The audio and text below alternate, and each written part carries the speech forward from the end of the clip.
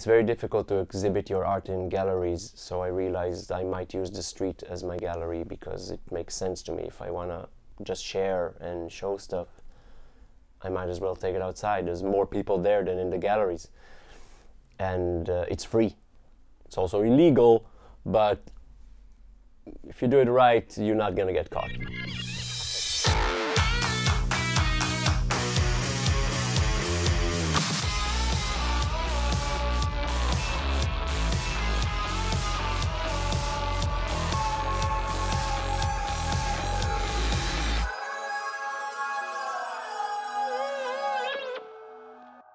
I always loved doodling since I was a kid, but I never thought of like doing anything with it. It just was a way of meditation.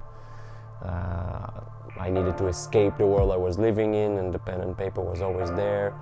I couldn't care at all what was the end result, and even today I don't care about the end result. I don't draw with a lot of thought in it. I actually looking to escape. Before I realized, I started to understand about composition and that I love also digital art and graphic design and typography, and I realized they're all coming from the same core, which is self-expression through arts.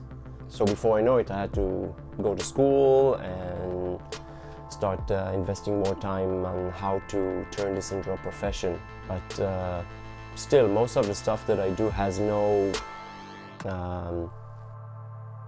planning.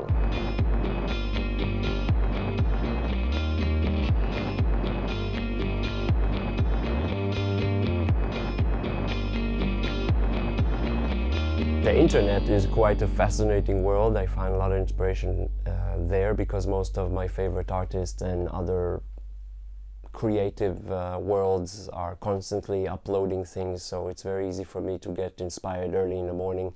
I can also get extremely frustrated because I see the level of skill other people have that I want to attain. Books are fantastic, movies, and one of my favorites is actual nature. Even a short trip to the woods sparks a lot of things in my head. And lately, the past few years, I get really inspired by the situation of the planet. So I realized that maybe I can contribute by making awareness art, positive art. It's my way of sharing and giving back to the planet and maybe make it a little bit better by providing, let's say, a source of goodness from my department. I try to make the art touch like the other people in a spiritual form sometimes. I got a lot of dark thoughts like everybody does, but when I draw something like that, it always ends up as a positive things because it's like you're unloading your issues, but you still want to solve the problem. You don't want to just swim in negativity. When I do the street art, when I put stuff outside, when I do big large-scale murals, there's always love involved. There's always the question about like what do you do also with your life? What do you do with your energy? How do you help? How do you share it? When I started doing wheat paste, it was extremely exciting, but at the same time it was heartbreaking because I would wheat paste in the middle of the night. I would go the next morning to take pictures, and sometimes I would come the next day and it would be already gone. Some of the pieces would last for months, but none of them survive.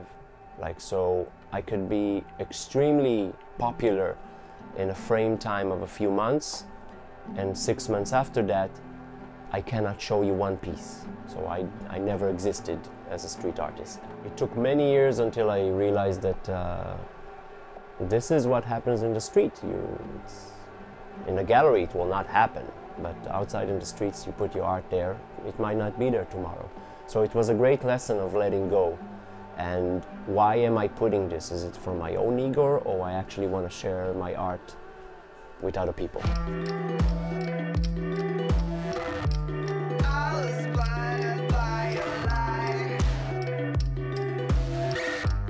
Fame and fortune was something I used to want, but now I think it's a misuse of talent. My whole day is about that, to eventually, hopefully, do something better on a bigger picture scale.